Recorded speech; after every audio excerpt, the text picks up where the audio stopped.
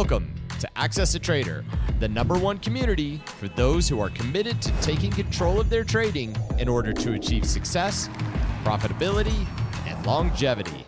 Thank you for joining us. Here's Dan Shapiro to help you find your edge, master your process, and own your future. Hey guys, good evening everybody. Welcome to another edition of the AccessATrader.com nightly wrap-up show. Hope everybody is doing well. It is Tuesday. It is August the 8th. We are down the stretch run for summer.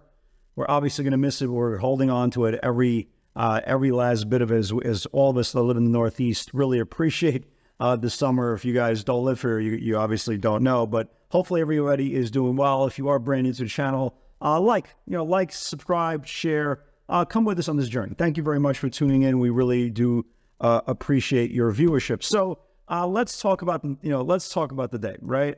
Some facts for the day. The NASDAQ 100, this is day 5 below the 20-day moving average. If you've just been watching this broadcast just for the last 5 days, we keep on reiterating the point, how important that 20-day moving average is. Above demand, the market goes higher. Below supply, the market starts going lower. And that's exactly what we did. If you go back to yesterday's video, I even gave you guys the specific number on the Qs, 371.50. All you got to do is go back to last night's video. 371.50 was kind of a very, very aggressive area. It held 3 times in a row in the last several days. It finally got hit today, and the Qs traded all the way down below 69, and we'll get into the ramification of what happens next because, well, here's the 50-day moving average, and we all know what happened in 2022 when we lose the 50-day moving average. So it's very, very important. Moody's, right? Moody's today downgraded a whole bunch of regional banks. The market obviously did not like to hear that news. So far, Fitch has downgraded the credit rating of the United States. Moody's now has downgraded the credit rating for several regional banks. The market has a very, very long memory. If you guys remember last year with the whole regional bank crisis, shoot first, ask questions later. That definitely was a catalyst today for the selling in the markets. SPX, right? We'll use the SPY as the proxy. The S&P, ever since it's lost the 20-day moving average as well, has been down 5 out of the last 6 days. And the only reason why it didn't continue going further down is because it hit this rising Bollinger Band as well. After the close, some pretty big matzo balls, right? Got hit with the market. UPST, there's been a really big high flyer. If you guys remember on yesterday's broadcast, it lost a big area here on this pivot below 59.50, and today after hours reported down another 17%. Market not liking its quarter. SMCI as well, big move down, down another 14% after hours. So again, the market is treating the earnings. Sometimes it treats its earnings based on market overall sentiment than individual value, because if you look at Rivian's earnings tonight, so far non-event, right? And they actually did come out with, I guess, okay numbers. If losing less money is a good quarter, but Rivian was expected to lose $1.37. They came in only losing $1.08. Only Wall Street, only Wall Street is the only place on the planet that still commends you for losing less. But that's what happened. But instead of rallying the stock so far a muted reaction after the close. Down about 50 cents or so, not really that big of a deal yet. CEO is saying he's looking for sequential growth. We'll see what happens. But in case it doesn't, I want to watch the bottom of the range here. As you can see where the Bollinger Band here, this 2360 area, I want to watch this thing because if you look at the last couple of days where it stopped, it's been the same level here. So just in case for tomorrow, I want to keep an eye on this thing. Maybe even tonight as I'm recording this video, I'm keeping one eye on the earnings. So you have so far not a great earnings quarter today. Tomorrow you got Roblox coming out with earnings. Let me see what else is coming out with earnings tomorrow. You got Roblox coming out with tomorrow. You got Disney. You got Disney, Roblox, Las Vegas, Wynn. You have Wynn Resorts coming out. Penn National Gaming is coming out with earnings tomorrow after the close. They are selling Barstools back to Dave Portnoy. Congratulations, pizza guy. Let's see what else. I think that's it for tomorrow's. As far as earnings, the really big numbers tomorrow are going to be Roblox, Disney, and Wynn Resorts. So going into today, again, you have to be sell biased. I liked going into today's session. Amazon, if we were going to rally, like I always try to make a game plan from both sides. I liked Google going into today. It didn't confirm yesterday's channel, but it did not sell off. And that's a very, very important thing. If we do have kind of a dead cat bounce rally in the next couple of days, look at Google. It's just not selling off here. And they did come from 132, 133 weekly calls.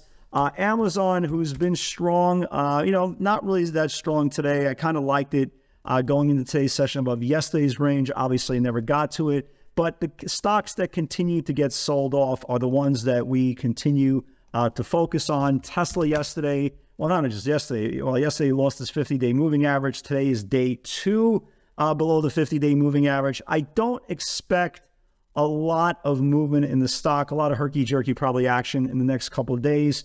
But this is the most important part. If it cannot get back above the 50-day moving average, I have to assume Thursday into Friday, we're going to see a challenge of yesterday's channel. And boy, oh boy, if this thing starts losing yesterday's channel in the next couple of days, look how much room you have all the way to the bottom. So that's not going to be something great if Tesla can't rally for the next couple of days. Names, for example, like Square continue to kind of bleed. We talked about Square. There's a lot of names right now that are not participating on NVIDIA, right? NVIDIA had its, I guess it was some sort of conference. The CEO was speaking today, AI, supercomputers, superconductor, blah, blah, blah, blah, blah, blah, blah. We'll get to the pivots in a second. Again, this is day 3 below the 10-day, now day 3 below the 5-day.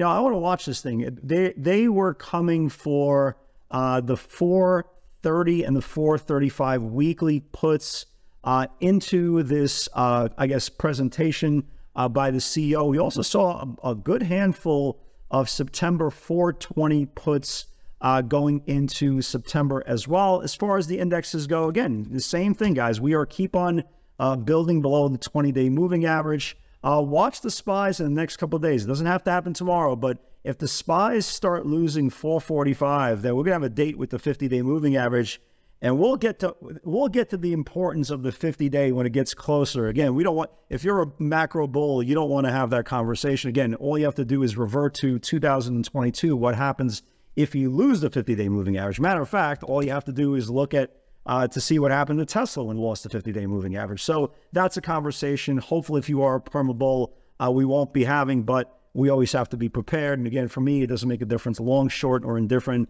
I'm looking for value. I don't fall in love with the stock. I fall in love with technical analysis and the ranges.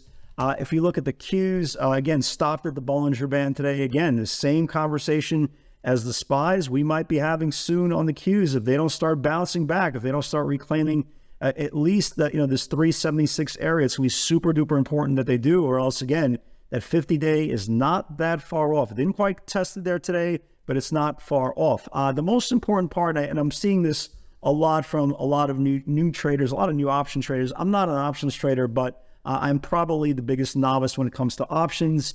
But the one thing I do know, right? I do know as clear as day, when you are undersupply, and right now the Qs and the S&P are undersupplied, the last thing you want to do is buy call premium. Okay, we're undersupplied. That's the whole point. There's no movement. There's no room to proceed with higher prices. You want to sell premium. And I'm seeing a lot of newer traders talking about, well, I bought calls on this.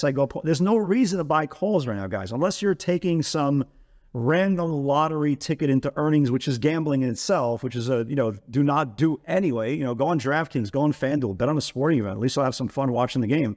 But unless you're taking some sort of YOLO calls into earnings, you're meeting every single day with supply. That's why every single rally for the last 3-4 days, even yesterday, we talked about in yesterday's video, despite the market rallying, we're still putting in lower highs into supply. So if you're a brand new trader, always keep this in mind. Above supply, you can buy calls. Below supply, you want to sell them because, again, there is no movement, and technical sellers are coming in during emotional buyers upticks throughout the day. And it's very, very important you understand that now until it's too late, till you burn out your mental and your equity. Okay, it's very, very important to understand that. So again, bulls need some work. They need to get back above supply. I don't know where the catalyst is going to be. It just feels like more and more negative news is coming out here on the day. Today, you have Moody's with the downgrades of banks. Then you have, you have earnings season coming, kind of winding down. Again, we understand we have NVIDIA coming up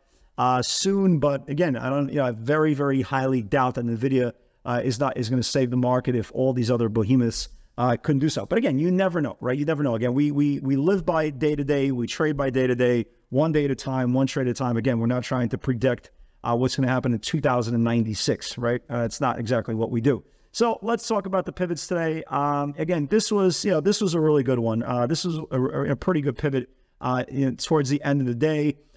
Towards the end of the morning. So CEO of NVIDIA was giving a keynote speech in Los Angeles, some sort of conference, and he started talking AI, superconductor, macroconductor, blah, blah, blah, blah, blah, blah, blah, blah, blah, blah. And the whole thing was, again, we weren't prepared for one side of the market. We were prepared for both. So we had 256.50 to the upside, 444 to the downside. There was a mixed bag of options activity into this conference. The 465 weeklies were coming out, and also the 435 weeklies puts. And, we traded the downside, right? That was the whole point. The 444 breakdown, we actually started shorting this thing through the lows of the day of 445. But once it got below 445, went all the way down into the 440 area. Really good move. Really, really good move to seal the morning session. Square, not that big of a move yet. Square 62.50 pre-market lows. It closed about, it closed about 62.30s. Not a big move yet, but again, still looks lower. DOCN never confirmed 34.30. Actually, DOCN, I'm very, very surprised that it actually bouncing. We're still watching that 34.30s level for the next couple of weeks. Amazon obviously never got close to 52.54. Google, even though it did not confirm, it's holding on, guys. I'm telling you, this is the only stock that really interests me. If we do have a dead cat bounce in the next couple of days, this thing's actually holding up fairly well. And look at the last 4 days as the NASDAQ is putting in lower highs and lower lows. The funny thing is Google is actually putting in higher lows and just hugging this 5 and 10 day moving average. So again, this is the only one I'm really interested in, just in case there's a dead cat bounce tomorrow. But again, looks ready if we do bounce. So that was fine. Microsoft got hit. I believe we talked about Microsoft on the video. 327 held twice. If it builds below, it can flush. Microsoft got hit. Congratulations to all you guys who took Microsoft again. Look how low. This is what happens when you lose the 50-day. You see, guys? Once Microsoft lost the 50-day, all the predominant action is happening to the bottom of the move. So here was 327. It lost 327. It went all the way down to 323. Great job for you guys who took that. Netflix, not a big move. 442 needs to build. Went up like $1.50, and then as you can imagine, it died like everything else. Meta never got up to 318.41, but this is the one that we talked about yesterday. Again, I always try to give you guys a specific price point in the ETFs. Again, not for every other stock, obviously, just because, for obvious reasons, but for all you guys who are tuning in, thank you very much. That's kind of my my way of saying thank you for your viewership, for all your years of watching the channel. We talked about this 371.50 in last night's video. Held 3 times. If it builds below, can flush. Qs got hit. Congratulations for all you guys who took it. It took out this 371.50, this whole range here, 71.50, and went down to 68.80s. Great move. Great move on that as well. So that's it. The stage is set for tomorrow. Tesla, I was looking for a dead cat bounce here who never came. Oh yeah, there was one last pivot. I forgot about this thing. I took this thing for a little bit of cash flow. Boeing 239 needs to build. They were coming from the 245 and 260 calls. It spiked initially up 50 cents, and then it ran up another $1.50. But yeah, a little cash flow. Something is better than nothing. And that's it. That's it, guys. So again, we continue to build below the 20-day moving average. And if the bulls do not get their act together, we will soon be having this conversation. And once again, the importance of who has control of the 50-day. And again, I don't want to put the cart in front of the horse, but if you are a perma bull, you don't want to have that conversation because, again, all you need to do is look at 2022, what happens when the Qs lost the 50-day. Guys, God bless everybody. Hope everybody's doing really, really well. Hope everybody's healthy, happy, and more important, alive to see another day. Guys, have a great day. I'll see you all tomorrow. Take care.